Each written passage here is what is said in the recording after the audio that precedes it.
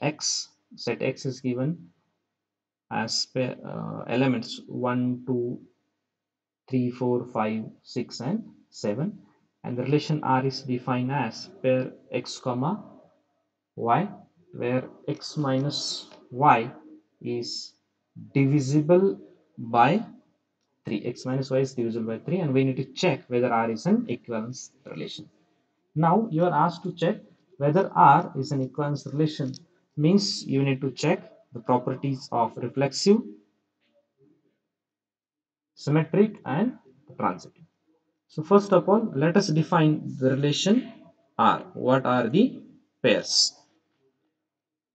Now relation R is defined as pair X comma Y, where X minus Y should be divisible by 3. So means the difference of those two elements A minus B or X minus Y should be divisible by 3. So I can take pair 1 comma 4 and 4 comma 1. How? 1 minus 4 is minus 3. Minus 3 is divisible by 3. And 4 minus 1 gives you 3. 3 is also divisible by 3. So like this, I can have the pairs like 2 comma 5. 2 minus 5 is minus 3. And also 5 comma 2. 5 minus 2 is 3. Both way minus 3. 3 divisible by 3. Right? So also I can have 3 comma 6. 6 comma 3, 4 comma 7, 7 comma 4, again 1 comma 7, as 1 minus 7 is 6, 6 is divisible by 3. Also I can write as 7 comma 1, right? Then right, these are the only possible pairs where direct divisibility of 3 you can get. Now can I write the pair 1 1 2 2 3 3 up to 7 comma 7? Yes. How? 1 minus 1, a comma a or x comma y I can write, right? Or x comma x, sorry, right? X comma x, because x minus x is 0, right? Or a comma a, you can say a minus a is 0, and 0 is always divisible by any element. So I can write the pairs 1 1, 2 2, 3 3, 4 4, 5 5, 6 6 and 7 7.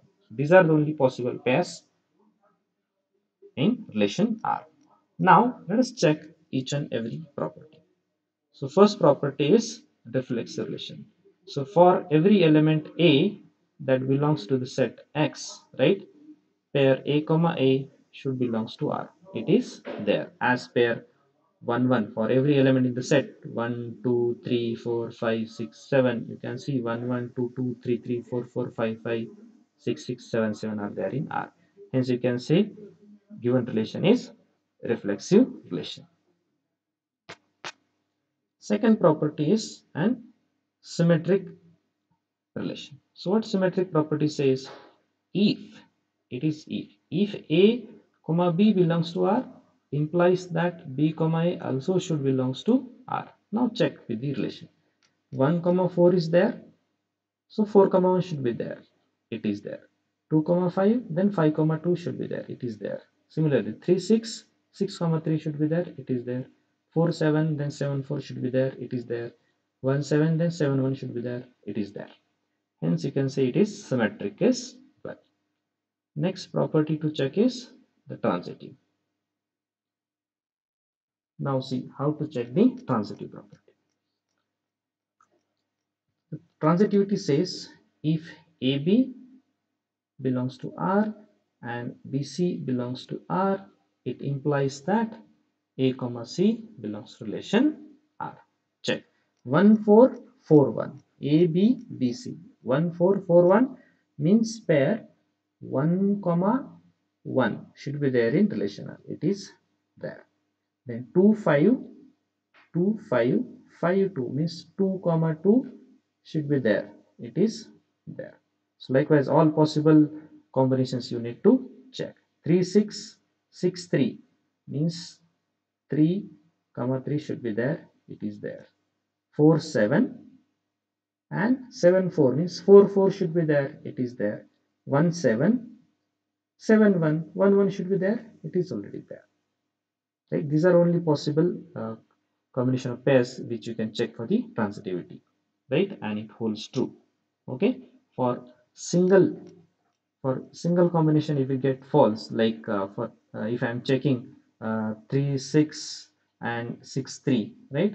3 6 and 6 3, if I'm checking, and yeah, if I don't find the pair 3 comma 3, right, then immediately there you can say it doesn't satisfy the transitive property, as 3 comma 3 pair is not there in the relation R, even though the rest 1 4 4 1 then 1 1 and this 2 5 5 2 then 2 2, all those pairs are there. Single combination, it's false, you don't find the pair, means it doesn't satisfy the transitivity property. But in this case, it for all possible combination it satisfies the transitivity, hence you can say the relation is equivalence relation, it satisfies it satisfies the reflexive, symmetric, and transitivity property.